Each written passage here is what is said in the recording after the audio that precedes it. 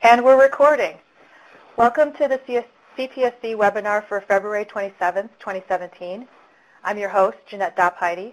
Today's topic is practical cybersecurity for open science projects. And our hosts are our very own, CTSC's very own Craig Jackson, Susan Sons, and Bob Cowell. CTSC is the NSF Cybersecurity Center of Excellence, and these webinars are part of its mission to deliver high-quality, actionable guidance regarding cybersecurity to the NSF community. More information about CTSC can be found at trustedci.org. Before we begin, I have a few items I'd like to note. First, this presentation is being recorded. Second, participants are welcome to ask questions during the session using the chat box in the Adobe Connect session, which you've already discovered. And we accept questions at the end of the presentation as well. And having said that, I will hand the microphone over to Craig and Susan. Welcome. Hi. Hi. Can you hear us? All right, great. Thank you very much. The topic for today is practical cybersecurity for open science projects. I'm Craig Jackson. You'll be hearing from myself and Susan and Bob as we move through these slides. And I'm going to be in charge of just kicking us off with some introductory notes. If you're not familiar with CTSC or need a reminder, and this will be relevant as we make our way through the webinar today, just want to remind folks of CTSC's mission. CTSC, now the NSF Cybersecurity Center of Excellence, has this mission: to provide the NSF community a coherent understanding of cybersecurity's role in producing trustworthy science and the information and know-how required to achieve and maintain effective cybersecurity programs. Quick outline of what we're going to cover today.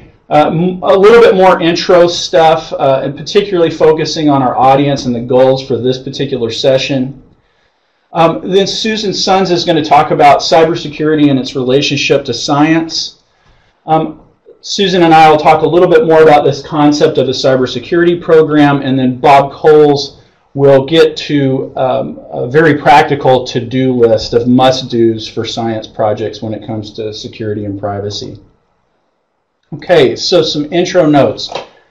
One is it's important to note the audience for today's session. CTSC's work spans the full range of NSF-funded projects and facilities, and that includes very, very large investments in scientific discovery, and it includes very small awards, at least small in terms of money and resources allocated, and our mission covers that full range. So today we're really focused on smaller science projects. And what do we mean by smaller? Smaller for us from a cybersecurity point of view means that you're unlikely to have dedicated security personnel or a dedicated security budget in your research funding. You're unlikely to need a lot of policy and process that's really specific to your work. But you are still undoubtedly working with valuable and or sometimes sensitive data and IT infrastructure. At very least, this infrastructure and this data is important to you. It's important to your institution. And okay, I'm getting a note about my volume. Sorry about that.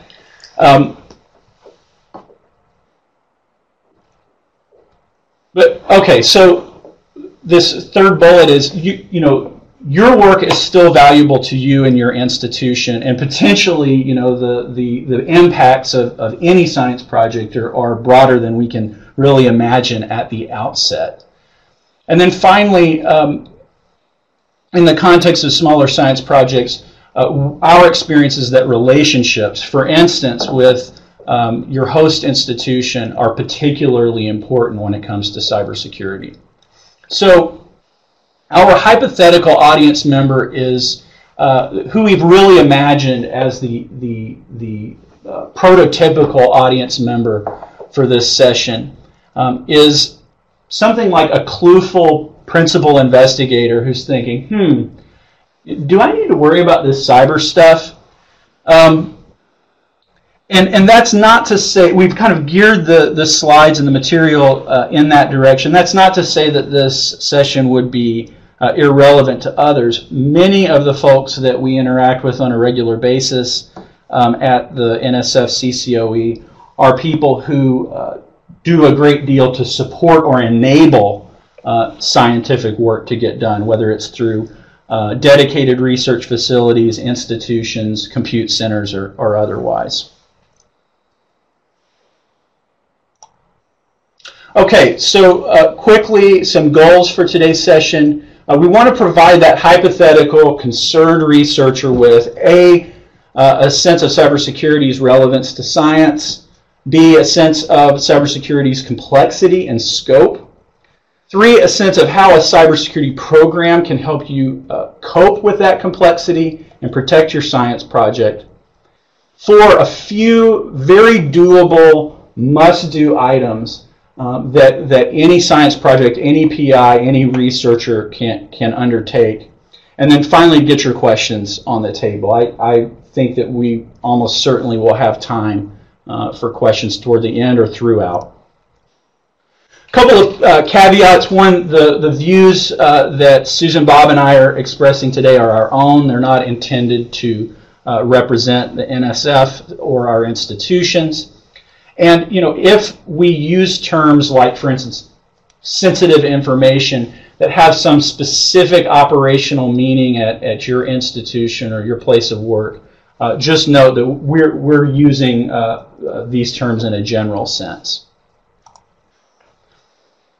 Finally, we use the terms information security or InfoSec and cybersecurity basically interchangeably.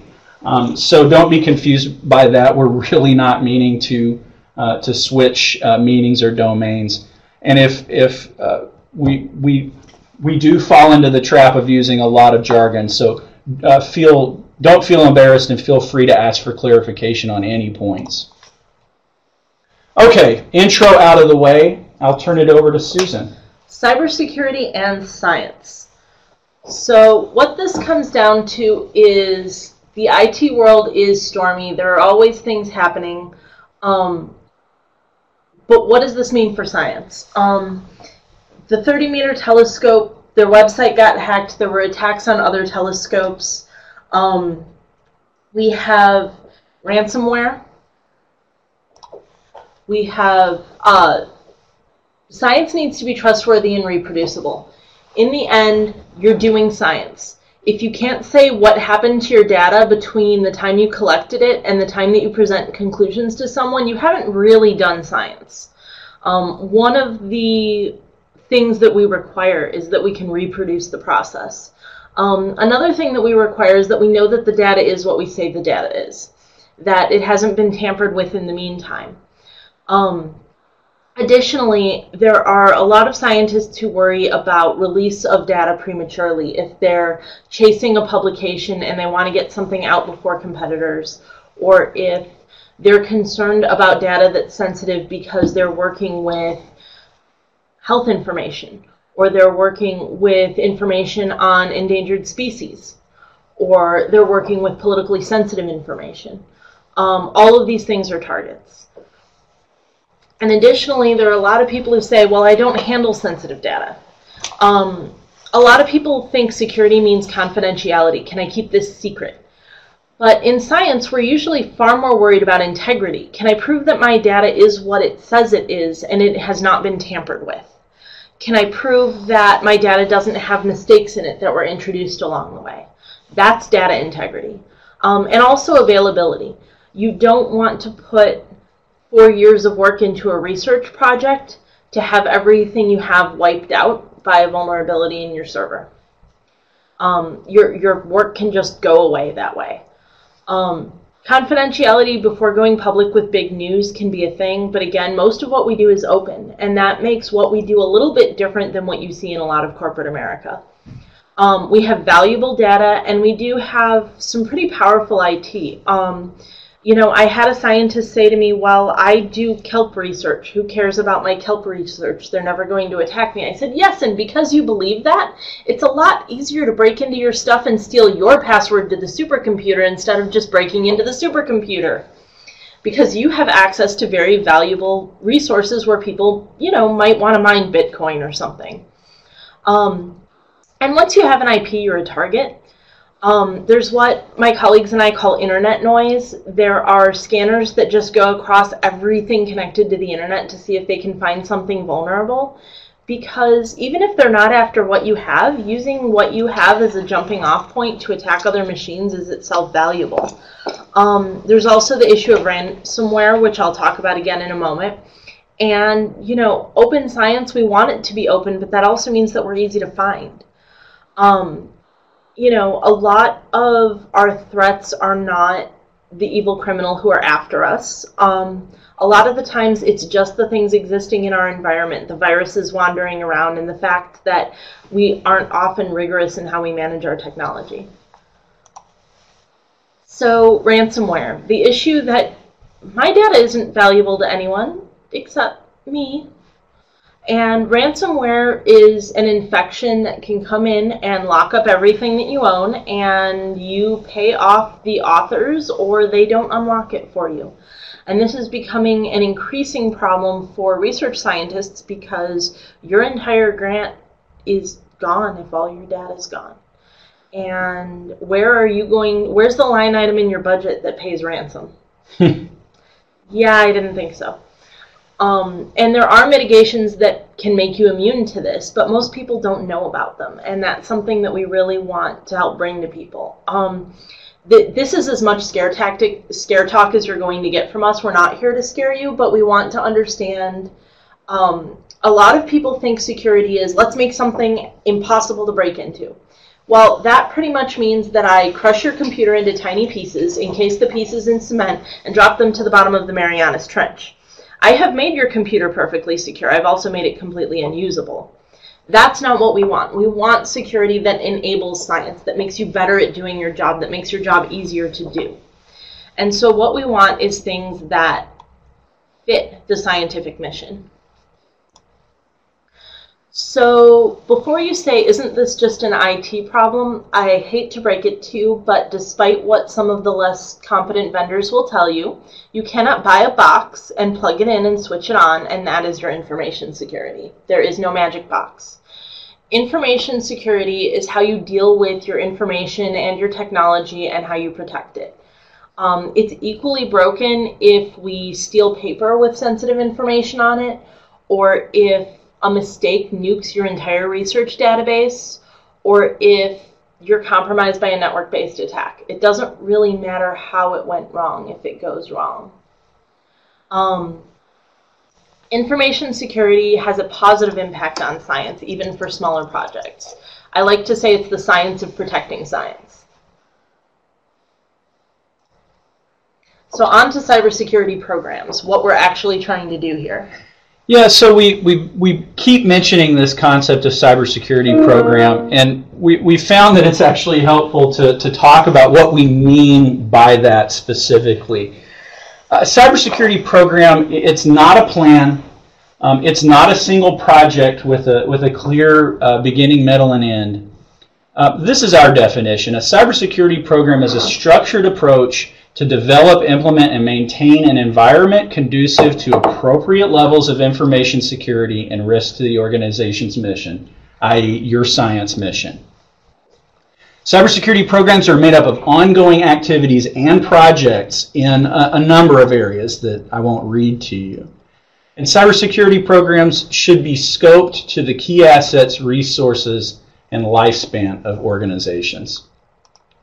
Okay, so bottom line, cybersecurity programs, and we think these are a good thing, are living, breathing things. They're programmatic elements of getting your work done over time. So what would a PI or project manager really want out of having a cybersecurity program? Well, the program enables science impact, trust, and productivity by, one, ensuring the availability of key information systems and processes critical to getting your science done. Two, guaranteeing the integrity of the data from accidental or malicious modification or destruction, or locking up and throwing into a trench. Three, protecting the confidentiality of private or sensitive information from accidental or malicious disclosure when you've got that that you're dealing with. And four, and this was really important, obtaining these results while minimizing inconveniences and costs of the program. We are not the folks, CTSC are not the security folks who are going to show up and say, no, you can't get your work done. There has to be a balance. We like science, it's why we're here.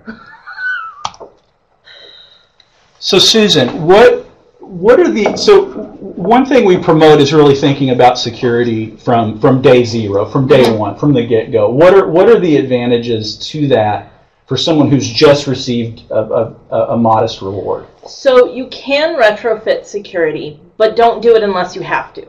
Because if you are building it in from day one, you're going to get the most bang for your buck. It's more effective and less expensive because retrofitting takes a lot more labor and you end up replacing things you already paid for. You get to make security consideration of the equipment, software, and service purchases you do from the beginning, which means that you're not buying something that's insecure and then trying to buy something else to secure it with, which makes you spend considerably more money. Plus, you're spending a lot more labor because you're configuring around things that are already broken. Additionally, you get to get your data storage and transport right. You don't have to try to look for things. Searching your own network and all your own computers to try to get a hold of all the data you're trying to protect when you don't know where it is anymore is a nightmare. And it means that you have IT people who spend all their time interrupting and interrogating your scientists, which is really what makes scientists love them, let me tell you. That's a low conflict workplace. And most of all, you get to avoid disturbing scientists' workflows in the course of retrofitting security measures after tech is in place.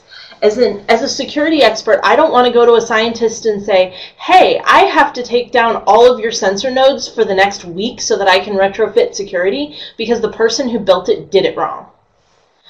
I'd much rather go in before something is built and say, hey, here's 3 things you need to know when you're setting these up, and have the person constructing it say, thanks, I'm putting that in my checklist, and have it go right and not have to stop scientists from doing their work. There's lots of information on this. We built a guide that has a lot of instructions, and it has a lot of templates so that you can get the policies and procedures together. You will not need all of the templates. Please don't look at the stack and get scared. We tried to have everything there so that you can pick and choose the ones that are applicable to you.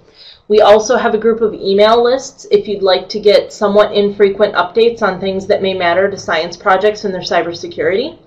There are more webinars like this one coming up. We have a library of useful links and other training materials available, so please make use of them. These are all free resources. Well, not free. NSF already paid for them so that they would be free to you and not come out of your budget. Yeah, and I'll just emphasize here, this is not a comprehensive list of all the different activities and resources that we offer. And I think really those email lists, particularly since they're not, we're not talking about a ton of traffic, those are a great way to get initially familiarized with what we're doing, what we have to offer. Absolutely. Okay, so moving on to section 4, and Bob Coles with sort of your checklist of must-dos. Okay, so there are a number of things that you need to do to make sure that you're adequately covered in terms of cybersecurity. The first step here, we're going to go through these in much more detail. Of course, you have to determine what you have. These 4 things that are listed under here are probably going to be something that you kind of do in parallel or at least iterate on, because you're going to discover as you go through these things you're going to have to go back and say, oops, okay, I forgot about this. Once you know what you have, you're going to want to know, okay, what is it that my institution already provides? So there's no need to duplicate that. Determine who is responsible for the various controls, fill in any gaps that you need, and then there are a bunch of things that, of course, have to be covered. And we'll go through those. So inventorying the assets. There's no way to secure what you can identify and find. You need to have or be aware of what kind of asset type it is, where it is. How would you identify this in terms of, it's good to have the records about what version it is. What kind of protection do you think this needs to have, and who to contact if something should go wrong with this? There is a template on the website that Susan referenced before that allows you to just sort of like fill in the blanks on the various assets as you find them.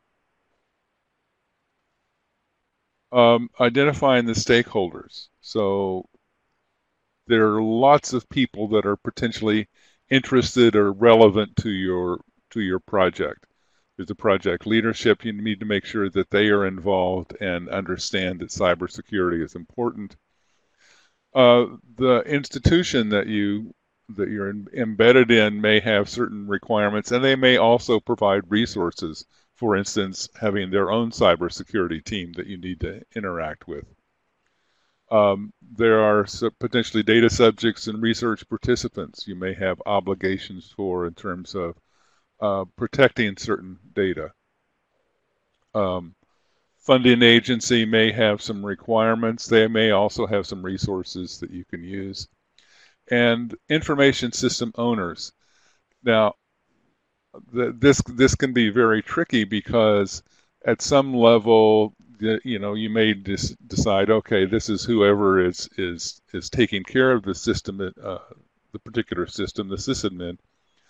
But it also may be at a higher level who is sort of like responsible for the process and able to make decisions about accepting residual risk. Is it okay if we leave this port open? Because even though there are some threats out there, this is really important to the way the science progresses. So it's very important to identify these system owners, and it's not just a sort of a technical system owner. We'll get to a little more detail on that. And then we need to categorize, or in other words, classify the data. And I use the word categorize because I was afraid of saying classify, because it's not classification in the DoD sense. But you need to develop some sort of scheme that puts the data in several different categories, probably no more than 3 or 4. And this is based upon how critical the data is to the project and any compliance requirements that you might have.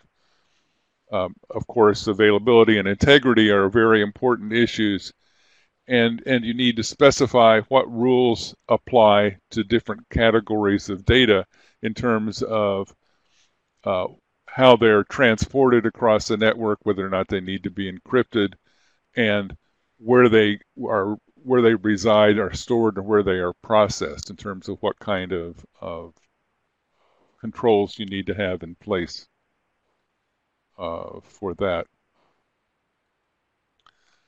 And then you need to determine these information flows, how information flows around your project. And this will help you determine what critical systems you have. There's the old story about one of the nail, the kingdom was lost because it needed to fix the horseshoe of the horse that where the rider was going to go warn the people about the impending invasion. So this helps you find those critical assets that you might not realize that some innocuous piece of equipment sitting over there in the corner is actually critical to your science. and that it deserves maybe more protection and attention that you were giving it. So you need to map out where your data comes from, where it goes, and where it's stored. And so then these various information processes within your project need to have owners assigned to them. These are the people that can decide, okay, what is an acceptable risk for this process? How much do I need to, what kind of level of controls do I need to have? By default, the owner is project management if nobody else can be identified. So as I said, these four things, as you go through them, you're going to probably go back and revise some of the things you're going to discover in the process of doing the information flows. Oh, I forgot about this asset. I need to add that asset. Oh, I need to find somebody who's an information system owner. Things like that. So this is a very iterative process. Once you've done that, and it doesn't have to be exhaustive. So you can just go through and sort of map out. You want to at least map out the critical processes for your particular project. But then figure out what the institution provides. The institution will have lots of policies already in place. Probably an acceptable use policy, incident response policy, all sorts of things. So you need to look at and communicate with the institution's cybersecurity team to see what they already have and what existing procedures there are to deal with these. So don't duplicate what already exists.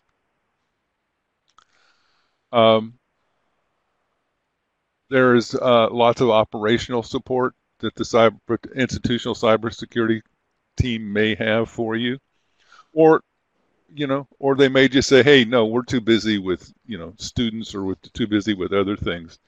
You've got to provide these on your own. So find out what is available and try to leverage those as much as possible. Don't duplicate what you don't have to. And then fill in the gaps. As it says, a little bit of spackle might be all that is required. So there are lots of community resources. Don't forget that there's, don't forget the use of Google or whatever scientific conferences you attend. Find out what other people are doing, what resources might be available, and make use of those. Other service providers can help provide some security. Lots of cloud, depending on what sort of cloud system you use and what services you contract for, they have a lot more resources in terms of potentially investigating or protecting data or systems than you can provide. And then define your own modest cybersecurity program in terms of what are the additional policies that you need just for your project, and what are the basic controls that need to be available. So there are certain areas here that need to be covered, and you have to make sure that they are covered either at the institutional level or for your project. Of course, in authentication and access controls, you've got to be able to have like user IDs and some sort of authentication, whether you provide that for your project or use some sort of existing thing at the institutional level, and you have to decide who has access to what sorts of data. You've got to have configuration and vulnerability management. How are the systems going to be configured? What are the ways that they need to be configured for security? And who's going to make sure that they're patched and do appropriate scanning to make sure that the patches stick. Monitoring, There's you have to be able to generate logs and monitor network activity so that you know if something is actually going wrong and where it went wrong. Handling the thing that went wrong, incident response and remediation. How do you figure out? How do you first of all, the monitoring is for detecting something that went wrong, and then the incident response is to recover and patch whatever went wrong. You need to make sure that you have backups and that you have appropriate retention for those backups. It's really important not just to have backups, but also to test to make sure that they actually work. When you actually need to use a backup, that's not the time to run around and figure out how it is that you actually do a data restore. For one thing, a lot of times you have to be very careful because the processes for or the procedures for recovering, also in the terms of incident response, maybe have been stored online and are now unavailable. So make sure you have some sort of offline copies of how to deal with incidents and how to do data restoration. And then, of course, you need to these whatever policies and procedures that you have put in place. You need to make sure that everybody knows what they are, and that people are aware of the threats that we have talked about today. That they're not just saying, "Okay, we don't need to worry about cybersecurity. There are some problems here, and we need to be careful. We need to be careful about clicking on links and that sort of thing." So the user training and awareness is very important.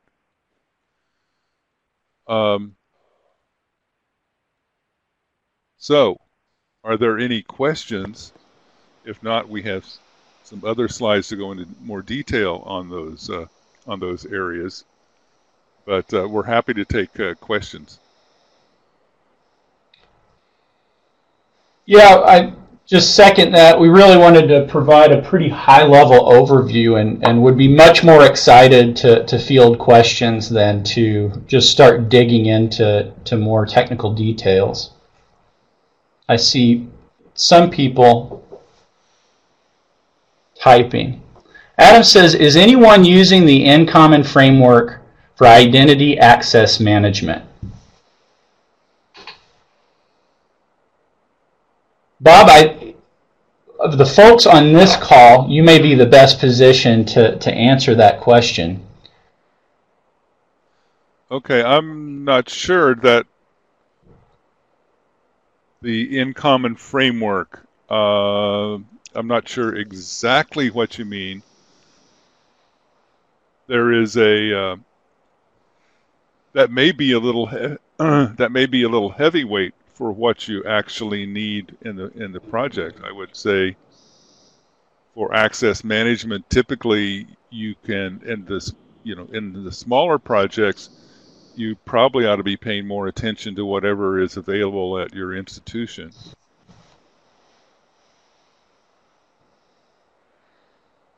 Jim Basney just joined us as a presenter. That's like his bread and butter. Why don't we let him jump in?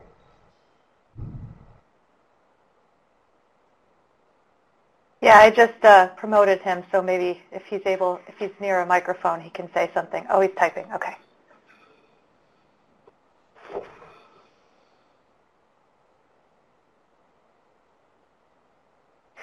While Jim is responding, I just want to go over a couple of things.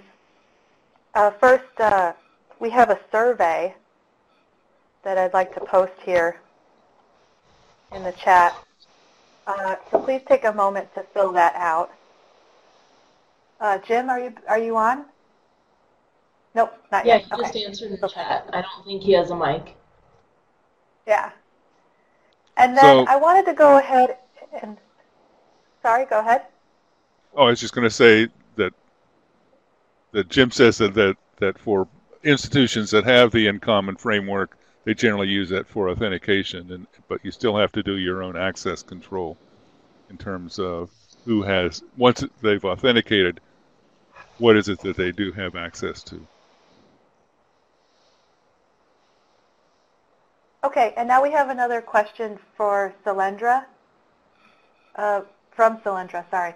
What security measures can I take other than the institutional ones to protect my data flow from my computers to local data storage?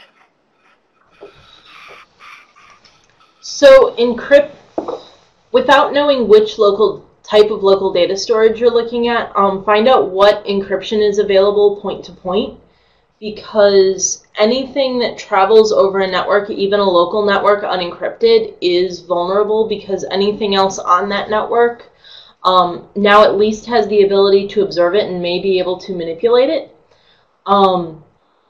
Apart from that, look at how you're storing it, because data at rest has a much longer window for tampering than data in transit.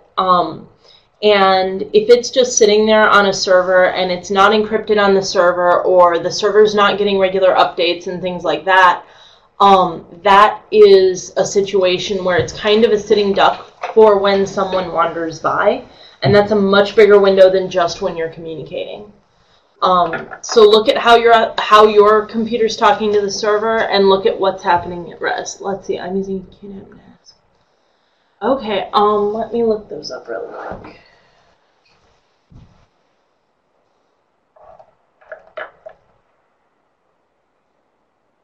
And Solyndra, if we do get more questions in here, we can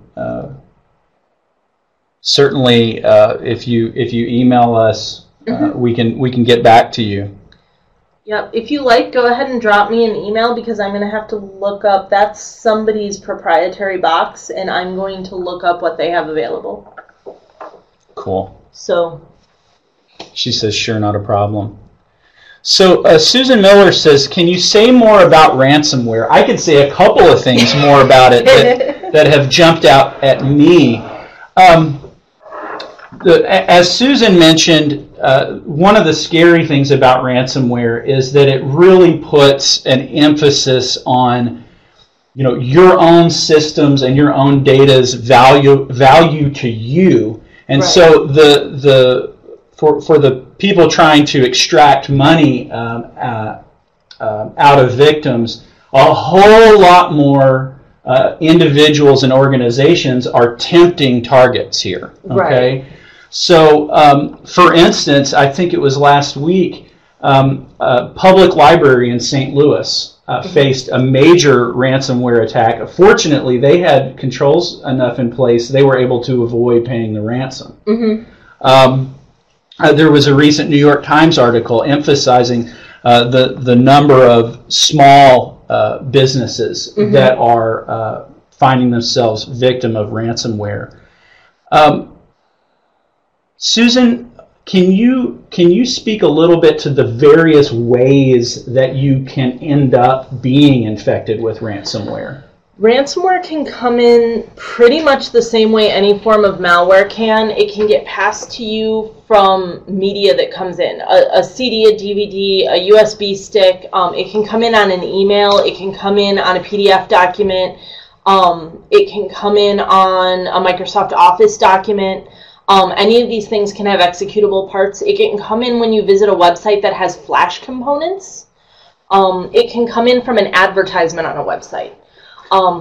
All of these things are things that you're going to come in contact with every day. I was at a security conference last fall, and one of my favorite Smart Alex security guys held up a big sign that said, "Stop blaming the victim. There's someone in HR whose job it is to open PDFs from unknown people every day because they might be resumes. Stop blaming the victim and give them protections against this stuff." And that's something that we work to do. And the biggest protection against ransomware is having good backups, making sure the backups get checked by a human regularly, and making sure that there is something in between the machine and the backup so that the machine can't immediately go and nuke the backups. Because having your machine be able to write to the backup and having the machine be able to destroy last week's backup are two different things. And that's where a lot of people run into trouble, because ransomware is getting pretty smart, and it will infect your machine, just figure out which of the common methods of backup you use, destroy it, and then encrypt your machine. And that's something a lot of people are facing. So having good quality backups and having a buffer between individual machines destroying those backups, so that when you get hit by ransomware, because unless you run an extremely locked down system that we don't see very often in scientific settings. Or anywhere. Except for Susan's laptop. Yeah.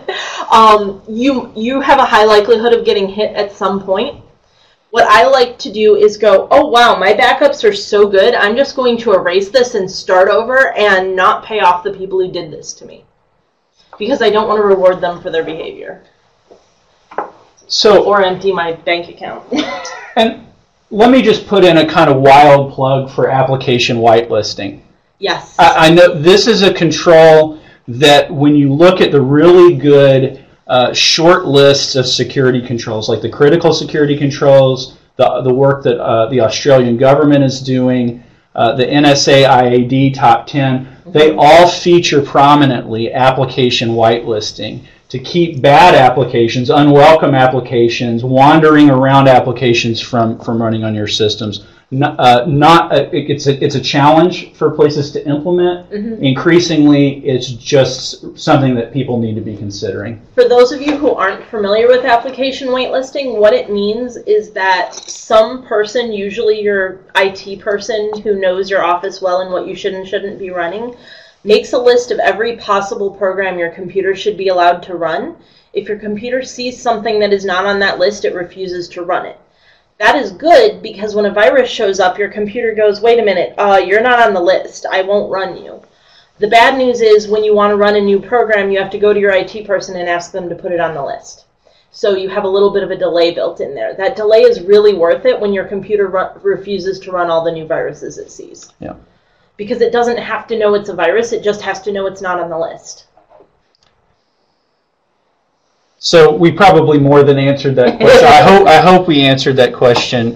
We like to talk about ransomware. It's a very real concern right now.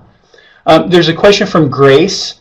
Based on the nature and variance of security exploits in the wild, how does one assist one's scientific community to classify the research data / scientific workflows / processes into different categories of sensitivity, such as classified, sensitive, etc.? Grace, a couple of thoughts. One, at trustedci.org/guide, there's an information classification template. And it probably would be familiar to you, just in the sense of it's just a few categories, and there's some descriptive language there that could give you a sense of the range of sensitivity that that might be helpful for you. I think what is important about that range of classifications is that, is not that the words sound important, but that they describe data and information that really need different levels of care, different types of attention, mm-hmm. right? So you want to have data classification or system classification that that you and the people you work with can meaningfully translate into action. And I tend to think of it in terms of not trying to understand all the bad things that are out there, but here's this thing I have. What don't I want to happen to it? Here's a machine. I don't want it to get broken into because. I don't want it to get broken into because it has personal information on it, or I don't want it to get broken into because it controls a really expensive instrument that somebody can break. If you can say, I don't want this broken into or abused because, and you can finish that sentence, you can figure out data classification. Yeah, I think that's really important, because it's really not a function of the threats that are out there. It's a function of how important is this data or this system to the project. What happens if it just disappears? How critical is that? Yeah, absolutely.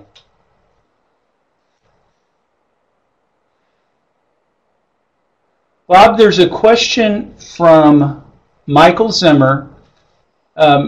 Maybe you can field that one since Susan and I have been talking so much. Can you speak to the idea of not doing email or web browsing on a workstation where project work occurs? Either separate physical systems for separate uses or a virtual machine approach. Is this feasible or venture into too much security, not easy to use? I think this is an excellent question.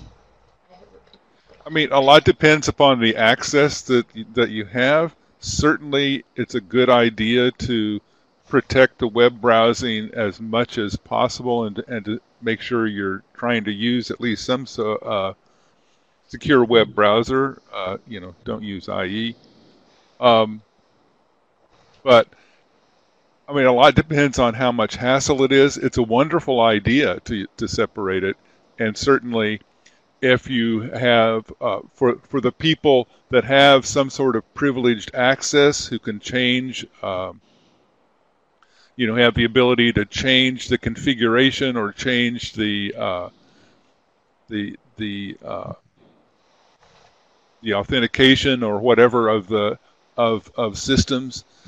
This is extremely important because even though one thing is that when they classify vulnerabilities, for some reason, privilege escalation is classified as something, oh, well, we don't have to worry about that very much. But privilege escalation is very important in terms of a chain of attacks that can compromise your system. All they have to do is get in at the lower level, then they can escalate privileges, become a privileged user on your system, and then potentially go after sort of, Active Directory or whatever authentication system that you use. So anybody with those kind of privileges should definitely use some sort of additional thing. It may also be possible to use multi-factor authentication to protect those more sensitive things, and that may be a more acceptable kind of thing rather than actually having multiple systems. So I'm going to moderate and give Susan a chance to offer her. I'm sure Susan has some comments here.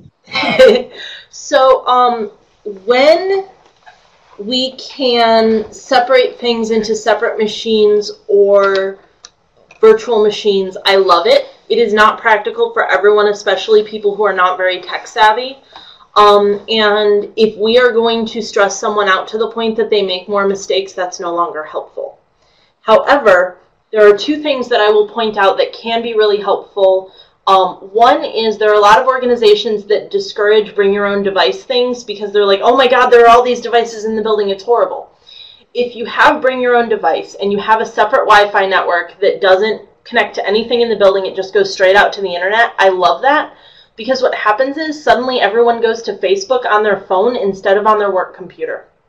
Thank goodness. And so all of this stuff that could have been on the work computer that's probably highly vulnerable and full of ads that can be attacks and stuff is not happening on the work computer. So I'm actually a huge BYOD fan. The other thing I'll mention is for those people who really love higher security things, the virtualization answer is really, really good if you're tech savvy enough to pull it off. And if you really want to play with the up-and-coming stuff, there's something called Qubes OS. That's QUBES-OS.org. That is an operating system based on running a hypervisor on your machine, where basically any window in your operating system is part of some virtualized instance, and you can segregate everything within one operating system install. And it's actually a really cool design. I would not advise people who are not very technical to try running it, though, because it is still somewhere between experimental and beta quality at this point. But it's really cool, and it's an up-and-coming technology.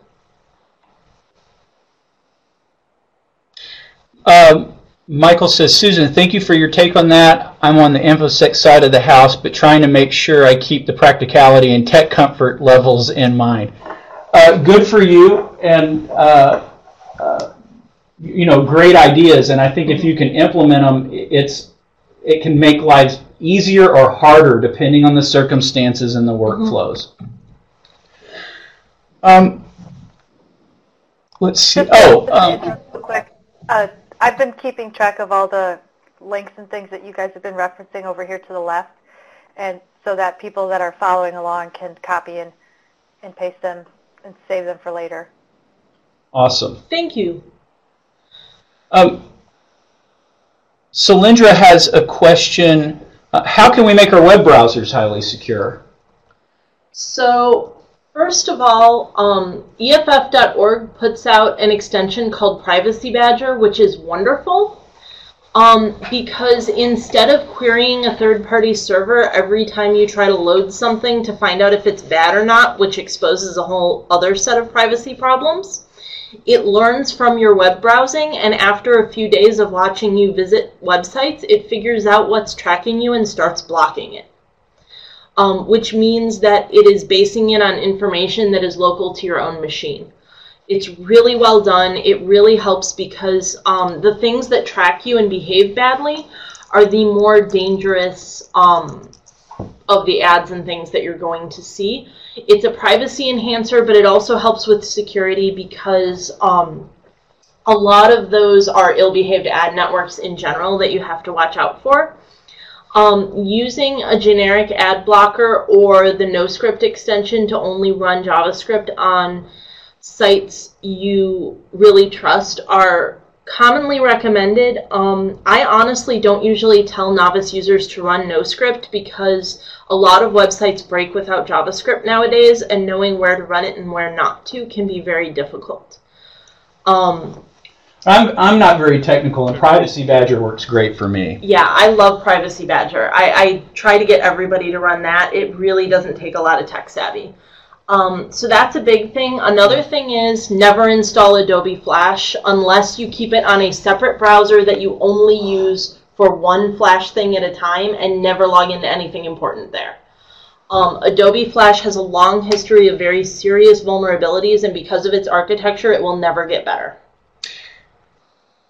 There's also from EFF HTTPS everywhere. Mm-hmm. Yes, that's another good one. Which basically looks to see if the site that you're going to, even though you just typed in, say, a URL or something like that, will look to see if there is an HTTPS is available, and will direct you to the secure version of the website rather than the insecure. Another one that I use is uBlock Origin, which is a bit lighter weight. It provides a lot of protection, and particularly from ads, but it also is not as heavyweight as something like NoScript. I mean, I used NoScript for a while and found it to be so annoying that I just sort of gave up on it after a while. But I really like uBlock Origin. Mm-hmm. Another thing is simply that in both Firefox and Chrome or Chromium, you can go into Settings under Media and Advanced and tell it to ask your permission before running media, which means that ads don't get to download any media to your hard drive so that if it's something that's like on a news site that you're interested in, you can click on it and play it, but it's not going to just download something to your hard drive without you knowing. Sadly, it does not prevent websites from annoyingly auto-playing streaming media in your web browser, which I wish to God it did because that's irritating. One other thing is just in terms of reducing your attack surface. There are lots of very inexpensive Chromebooks out there that can really do not provide the level of attack surface of a full OS, but still allow you to get an amazing amount done. I'm using a Chromebook now, and it runs Skype, and it's doing this doing this presentation. And some of the newer Chromebooks also allow you, which may be more problematic, allow you to run Android apps. At least they do provide a smaller attack surface. Yeah, and that, going back to Michael's question, Chromebooks have definitely been one of the specific solutions I've seen folks use when they want to say, look, if you're going to go to Facebook, just go through it through this $200 Chromebook. You can have that thing open with you. Don't do that on your main desktop. Another question is, and I think this is just a clarification from Susan. What is the name of the plugin add-on that prevents automatic download of videos media? That was a Chrome setting. That's a setting in Chrome and Firefox. You have to dig into the advanced media settings on both, but it's buried in there. Click around and you'll find it eventually. Cool. And like I said, it does not prevent streaming things from coming through automatically, though. It can be very confusing because I think it's buried in the privacy settings under content or something like that. That might be it. But it's... At least on Chrome. Yeah, they do not want to make finding it easy, unfortunately. So we've got a few minutes left. I just want to remind people to check out our survey. I have it listed here. If you wouldn't mind, it's just a few questions, and one of the questions is a request for topics and presentations. So please give us some feedback and tell us if you want to hear anything specific for your general area or background. And let's take last call for questions. And if people are going to be typing, Craig, Susan, Bob, do you guys have any last-minute thoughts or comments that you'd like to make? Well, I'll just say that we love fielding questions. It's really it's helpful to us and enjoyable to us to hear about what you guys are thinking about and are concerned about. So really, thank you very much for your participation, and we appreciate folks tuning in. Yep. And actually, Craig, why don't you briefly touch on the bonus material on the slideshow, just so that people know that it's there when we post the archive. Oh, yeah, good point. So after the question slide, we have a number of other slides that really go into they go into a little more detail than Bob did on the things in section 4 of the presentation. And I would just encourage folks, if you review any parts of the slides or have questions that come up or that we didn't really answer well, don't hesitate to reach out to us. Reference this presentation, reference a particular slide, whatever you want, and we'll try to get back with you. Great. Have we dumped all 3 of our emails in there so they can get a hold of us? I posted your email, Susan, in here. I'll post it just so that people can see it again. There's mine. And we have a contact form and all sorts of other ways to get a hold of us. And just to go over business for next month, our next webinar is March 27th at 11 a.m. Eastern, and our topic is SCN and IAM integration at Duke University, and our speaker is Charlie Nafel.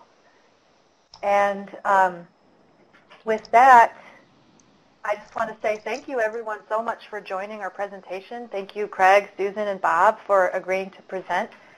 And I'll be ringing off momentarily. All right. Thank you, everyone. Bye, everybody. Thanks for joining us. Bye.